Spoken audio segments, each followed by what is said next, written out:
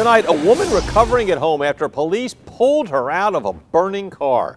The Centerville police chief calling those actions by his officers heroic. Justin McDuffie introduces us to the men who saved the woman's life. Wednesday started out pretty normal for these Centerville police officers. They were deciding where to go for lunch when the call came in for a woman trapped in her car. But that wasn't the only challenge for the officers. Well, anytime you hear about anybody trapped in a car, you know it's going to be bad. And then when you add fire to that, it really puts you on a time crunch to get there as fast as possible and to try to do whatever you can when you get there. Lieutenant Scott Radeball and Sergeant Ryan Powell rushed toward the car where they could hear the woman screaming for help.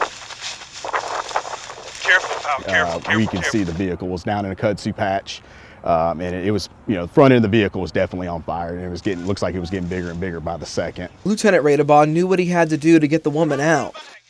Hey, close your eyes! Close your eyes!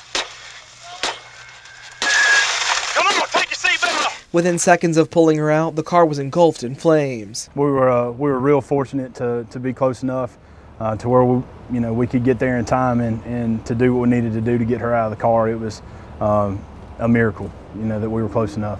One thing both officers agree on is saving the woman's life here was just part of their job. In Centerville, Justin McDuffie, 13 WMAZ Eyewitness News.